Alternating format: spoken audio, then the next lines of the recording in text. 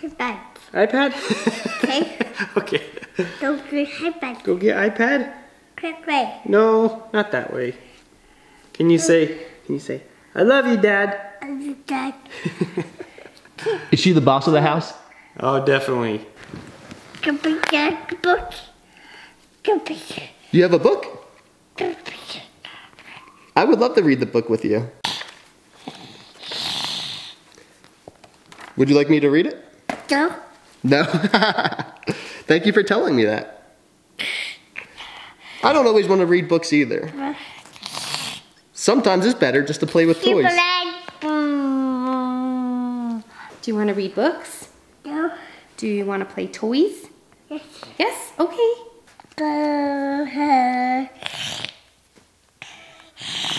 Hi, Uncle. Hello. It's nice to meet you. What? I love you. I love you. I love you more. I love you. I love you the most. Will you give Mom a hug? Oh, thank you. Welcome to SBSK. We believe that everybody has a story that's worthy of being heard. When we listen to one another, the world becomes a closer place, and we all benefit together. So without hesitation, let's meet today's friend. When somebody meets Kate for the first time, what do you hope they think? I know they're gonna see that she's different. That's obvious. But I hope they would think she's cute, and I think she is. We actually think she looks pretty cute.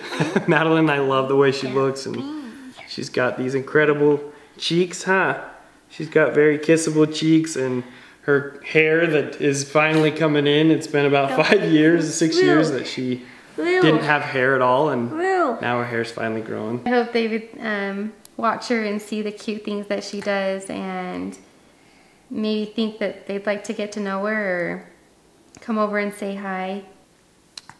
Are you showing everyone your sticker? I like that. That's a great place for your sticker. Well, you know what? If you're gonna have a cool sticker for your head, I need to have a cool sticker for my head.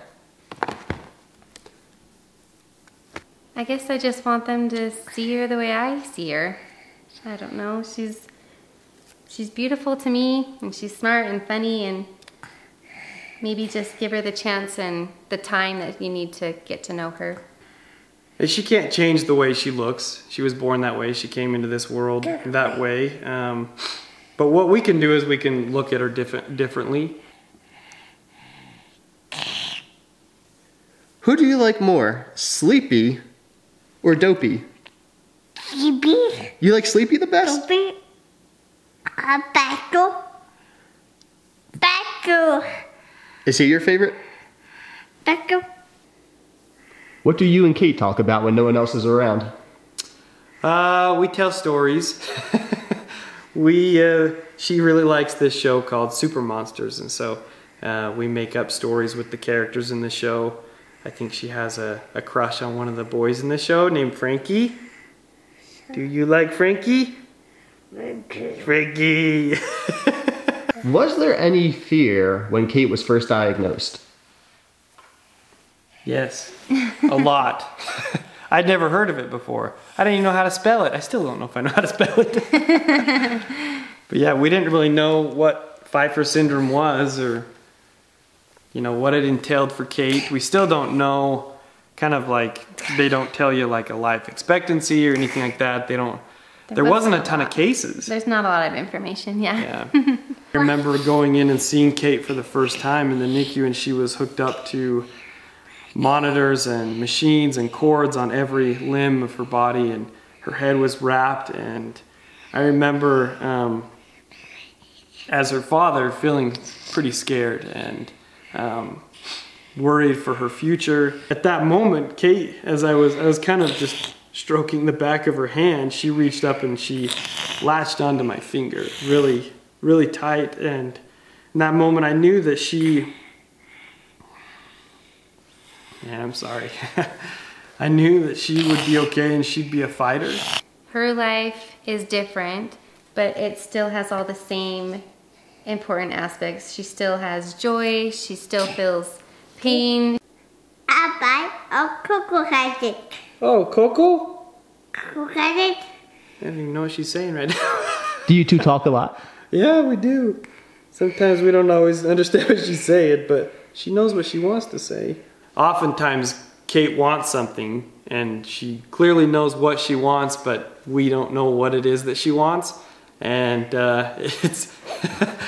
she'll sometimes throw a little bit of a tantrum to try to help us understand, but you know, verbally she's not very great at that communication, and so sometimes it takes us a while. Just, do you want this, or do you want this, or trying to find that right thing that she does want. What do you want to do? Do you want a sticker? No. No. I guess she's thinking about it. What do you want to do? Do you want to give Mom a kiss? No. Oh, please? Oh. Oh, thanks. How do you know whether to prompt her more or give her time to think? Oh, thank you. I guess. It's hard to know. Sometimes you can tell she's thinking, like if she just stops for a minute, but other times you can tell she's getting distracted. It gets just time, I've kind of learned. Do people underestimate Kate? Yeah, absolutely. She is actually extremely smart. She knows she can count to 100. She knows all her letters, all her colors. Good. Good job. No. Good job. No. You are so smart. No. Good job. No. We discovered that she started pointing out things and acted like she knew what they were, and so we started challenging her and trying different things and quizzing her, I guess.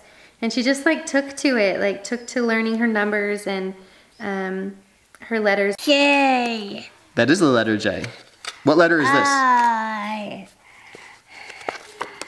Q. One day I left the room and we were playing with those little blocks with the letters, and she spelled her name by herself. S. T. Great job. I. What animal is that? I. Is that a... Bit. Yeah, that is a rabbit.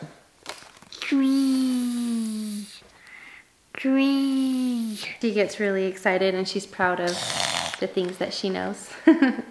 It's fun. E. You're so smart, my friend. F. I'm proud of you. F.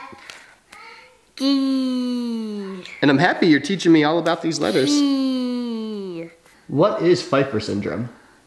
Pfeiffer syndrome is a syndrome that affects the bones in your body. She also has other things that are outside of Pfeiffer syndrome that she was born with, different chromosomal defects, but Pfeiffer syndrome affects the bones in your body, so when babies are born, their sutures in their head are usually open, and Kate's were fused, and so when she was born, she came out with a very kind of clover, strawberry-shaped head. It's been different than I thought it would be, for sure. When I thought about being a mom, it's been night and day different than that, but it's been better than I thought it would be. It's been really good.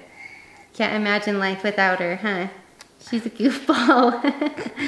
We found out 3 days before she was born that she had something wrong with her. We actually, Madeline's whole pregnancy, we thought everything was fine.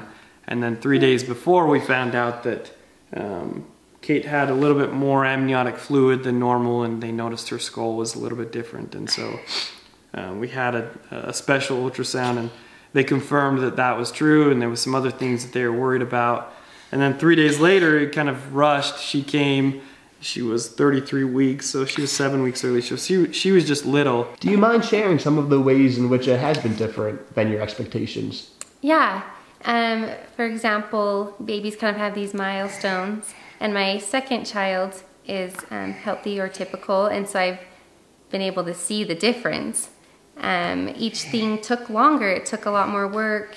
It was harder for her. She was doing, she had a lot of surgeries, especially the first couple years of life, and so when you spend your life in the hospital, you're not spending it learning how to do things.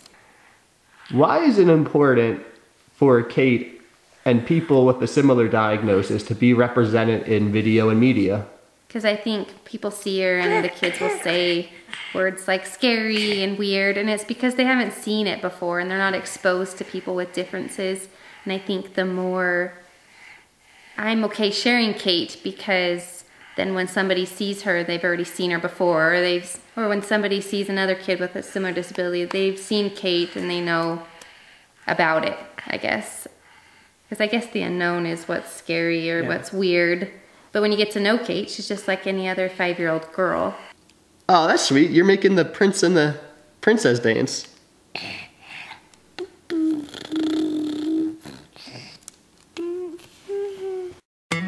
Thanks for watching SBSK. Click subscribe here to be part of our community. Then hit the notification bell below so you never miss a story. You can even meet another friend here. See you next time.